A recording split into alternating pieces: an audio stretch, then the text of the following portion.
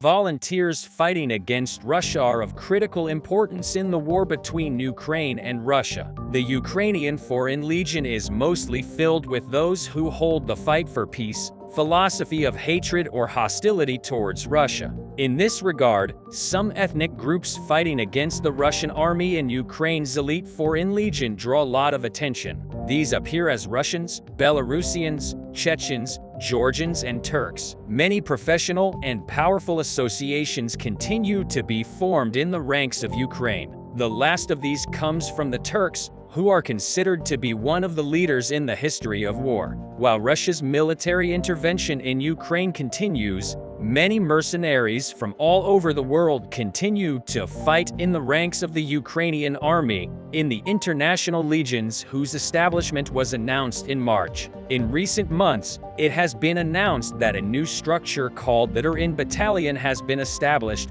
which will include militias from the Turkic republics in Central Asia. So what is known about the unit created for the Turks to fight in Ukraine? Volunteers from the Turkic world are fighting against Russia with a nationwide resistance of the Ukrainian army and people. It continues to receive support from many countries. Many Chechens, especially in Europe, announced that they would join the Ukrainian army. Later, it was reported that a battalion of Turkish ethnic nationalities will fight in the ranks of the Ukrainian army against the Russian occupation forces. A citizen of Kyrgyzstan named Almaz Tabakoglu announced that a unit was formed for the citizens of Turkish states to fight in the ranks of Ukraine. The Turan Battalion has recently become one of the striking elements of the Ukraine-Russia war, with a video posted by the people who joined the battalion, which is thought to have been established under the leadership of Tabakoglu. So what is known about the Turan Battalion? Let's look at the details together. Almaz Tabakoglu claims that Russian President Vladimir Putin committed genocide against the Turkish peoples. Tabakoglu is on the agenda with the statements that he will overthrow the evil administration of Chechen leader Ramzan Kadyrov and the imperialist regime of Putin. The warriors are shouting the slogans of "Long Live Turan" in Turkish, accompanied by the Grey Wolf sign. Tabakoglu, who made statements to the Kazakh press in the past weeks, thinks that Russia will not be content with Ukraine. He argues that if Putin is successful in Ukraine, Russia will attack Kyrgyzstan and Kazakhstan. Tabakoglu says that this is why the Turan Battalion was established and that they are fighting against Russia in the Ukrainian ranks. It is estimated that 350 people have joined the Turan Battalion. So far, it is stated that these people are mostly citizens of Kazakhstan, Kyrgyzstan, and Azerbaijan, and there are also participants from the Uyghur region of China to the battalion. In addition, it is claimed that Jocelyn Dushanban, who came to the agenda with the videos he shared on social media and called himself Kazakh Rambo, also joined the battalion. However, according to the information received from the Kyrgyzstan embassy in Ukraine, it is known that Kyrgyzstan had reached Tabakoglu before and called for him to return to his country. Despite this, it is stated that Tabakoglu refused this call and continued to fight. It is also stated that Tabakoglu worked as a barber in Kiev before the war and was involved in the war last May and joined the regional defense units. According to Kyrgyz law, Kyrgyz citizens are prohibited from participating in wars or conflicts in foreign countries. Those who violate this prohibition are expected to be punished with imprisonment between 5 and 8 years. Also, Azerbaijani mercenary Magam Jafarov declared that he would establish a Turkish legion to fight against Russia. Jafarov informed that there will be militias from Azeris, Turks, Crimean Tatars, Uzbeks, and other Turkic republics within the unit. Even before President Zelensky of Ukraine announced the establishment of the international legions in March and invited mercenaries from all over the world to the country, it was known that many foreign militants participated in the conflicts with the Donetsk and Luhansk People's Republics, which declared their independence unilaterally. Volunteers are taking revenge on Russia by fighting for Ukraine. There is a growing hatred for Russia. Day by day, Russia also had to endure a massive military setback, unprecedented sanctions and a series of international condemnations to describe such a series of difficulties and sustained failures as success can only be called propaganda, hypocrisy, or even self-deception. The Ukrainian war has already begun to shape alliances around the world. Moreover, the outcome of the Ukraine war and how Russia will come out of it. It will also be the answer to whether the Western hegemony will end, whether the world will transition to a bipolar order, and whether the Cool War, which describes an order in which blocks exist but is not separated by very rigid lines, will be. Again, therefore, the start of the Ukraine war triggered other geopolitical fault lines in the world. For Russia, Ukraine is both a matter of identity and existence, and the answer to whether it can become a great power in the international system. According to Russia, which has the great power syndrome, Russia has to be an empire and an imperial power. It is a prevailing opinion, especially among Russian conservatives and Eurasianists, that Russia will shrink otherwise and that Russia's transformation into a nation-state will mean that Russia loses all its claims and turns into an ordinary Slavic state. When we look at Russia's current foreign policy, we can easily see that the political elites who rule Russia and Putin also have this idea. In short, the Ukrainian issue is a question of whether Russia can become a great power in the world. Since the war began, Putin, Lavrov, and Medvedev claimed that this war is against US hegemony and that the world is no longer unipolar. In February 2022, the most shocking event of the last period began when Russian President Vladimir Putin announced the launch of a military operation against Ukraine. Thousands of people have lost their lives and thousands of people have been injured in the war that took place before the eyes of the whole world. However, many cities, especially those belonging to Ukraine, were severely damaged. The West and America imposed heavy economic and social sanctions on Russia. However, none of them were enough to push Putin back. Russia's attempt to invade Ukraine was different from the scenario written before the conflict.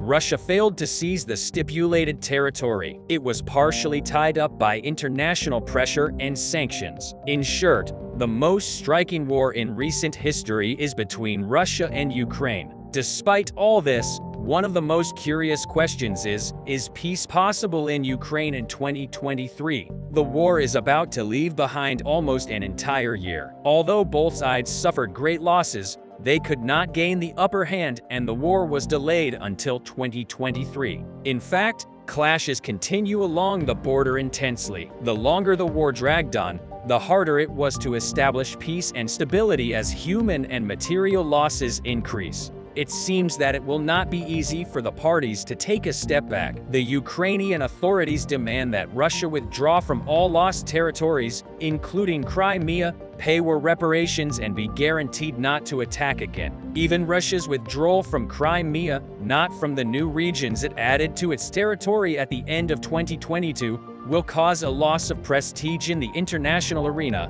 and the Russian authorities will not be able to explain this to their own people. Therefore, it is not expected that Russia will withdraw from these places. In order to achieve peace, the parties have to take steps back. However, neither side agrees to this yet. There has even been talk on the agenda that the conflicts between the two countries may intensify after March and spread to other countries. Vladimir Putin made a great mobilization decision for the continuation of this war, and the soldiers recruited with this mobilization decision continued to be sent to the Ukrainian border. However, this remedy found by the Russian president often results in the deportation of recruits to the front and their destruction by the mighty attacks of the Ukrainian armed forces. On the other hand, with the start of the Russia-Ukraine war and Russia's complete break with the West, Russia started to get closer with China and Iran. It was as if the bloc of those who challenged the West and those who were excluded from the West began to form between Russia, China, and Iran. After the US President Biden's Middle East tour, the Tehran summit, held on July 19th with the participation of Putin, Erdogan, and the Iranian president, and Putin's messages from Tehran show that bipolarity has begun to emerge in the Middle East. The Russia-Iran-Syria bloc against the USA, Israel, Saudi Arabia bloc. The Russia-Ukraine war enabled the United States to reconsolidate its power over Europe and NATO, which until a few years ago, French President Macron called brain dead, found a reason for existence. Again, with the Russia-Ukraine war, the Western pole again tightened its ranks. However, we can say that Germany has lost the initiative at this pole. For this reason, the Russia-Ukraine war will also be the answer to whether the world was switched to bipolarity, whether the Cold War will begin, and whether the liberal paradigm and Western influence in world politics will be broken. States can be buried in history, but can a state's history be buried underwater? Russia, in the throes of war, is surrounded by oceans. That's why Russia attaches great importance to its navy. The Russian government claimed to have the most powerful navy in the world, but the war in Ukraine proved the Russian government wrong. And how did this happen? Land and air armies are involved in the war between Russia and Ukraine. This is because there is a very long land border between the two countries. The Russian army had planned to send the ground army to invade Ukraine. However, thanks to the historic resistance of the Ukrainian army, the Russian army suffered a heavy defeat in ground operations. Russian commanders were then forced to try new tactics. Russia and Ukraine are bordering the Black Sea. The Russian army has also deployed the navy to operate in the south. The Russian navy in Crimea set out to bomb Ukrainian ports, but the Ukrainian army was prepared for this operation as a result of the shells fired at Russian ships. The Russian navy suffered heavy damage. Many Russian ships were sunk, the Russian ships that returned to the Crimean harbor. But this move did not save the Russian ships. The Ukrainian army came up with a plan to destroy the Russian ships anchored in the Crimean harbor. Ukrainian army troops flew to this harbor. Ships in the harbor were hit by drones. Ships damaged by drone shells began to sink. The port was also hit during this bombardment. The Crimean harbor caught fire. Russian naval officers tried to save the sinking ships, but without success. They evacuated the Crimean port to prevent other ships from being affected by the fire. As a result of successful operations of the Ukrainian army, 18 warships of the Russian Navy were destroyed. Warships are among the most expensive and largest equipment of armies. A warship is equipped with the most advanced weapons missile systems, specialized military software, and a large number of ammunition. As a result of the sinking of the Russian ships, these munitions also sank into the sea. As a result of the sinking of these ships, the Russian military is thought to have lost billions of dollars. Having lost its most powerful ships, Russia realized that it could not continue the naval war in the Black Sea. Moreover, the Russian government does not have the power to buy new ships to replace the sunken ones. The Russian economy has been badly damaged by this war. That's why Russia cannot renew its navy. In this situation, Russian commanders have two options in the Black Sea. The first option is to give up naval warfare altogether. Russian commanders want to implement this decision, but Putin does not allow it. Putin is very adamant about this after the failures of the land army. He thinks that the Russian Navy must bomb Ukraine. That's why Russian commanders cannot give up naval warfare. There is only one option left. This option is to bring all the ships of the Russian Navy to the Ukrainian harbor. But this is very difficult and costly. Many of the ports of Russia's military ships are completely frozen. The north of Russia is very close to the poles. The ports in these regions are unusable. Most of the year, the Russian Navy is usually waiting in eastern ports because the east of Russia is closer to the United States. Some Russian ships are also in the Baltic Sea. These ships are kept in this area against NATO members in Europe. Ships from Russia's eastern ports have to go all the way around the Asian continent to get to the Black Sea. Russia also thinks that this would create a huge security gap in the east. That's why it is being very cowardly about it. Russia has so far sent only 2 warships from these ports, but these ships could not reach the Black Sea much closer to the Black Sea. Russia has warships in the Baltic Sea, but the Baltic Sea is turning into a hell for Russia. After the applications of Sweden and Finland, the Baltic Sea has become a NATO lake. Russian warships are afraid to pass through the Baltic. If Russian warships manage to pass through this sea, they will have to go around the entire European continent. All these countries are NATO members. Russia cannot send these ships to the Black Sea because it is afraid of NATO members. There is another reason why Russia cannot send ships to the Black Sea. As you know, the only access road to the Black Sea is located in Turkey. In order to reach the Black Sea, it is necessary to pass through the Dardanelles and Istanbul Straits. But Turkey, as a NATO member, will never allow Russian warships to pass through these straits. Russia has no presence at sea against NATO. This is leading to a major defeat for the Russian Navy in the Black Sea. At the moment, no commander of the Russian Navy dares to report to Putin about this. However, it is no longer possible for Russian Navy ships to carry out operations against Ukraine. There is another development that frightens Russian commanders. USS Nitsy, one of the most powerful warships of the US, anchored in the Bosphorus Strait, and the whole world was surprised by this gigantic ship sailing into the Black Sea.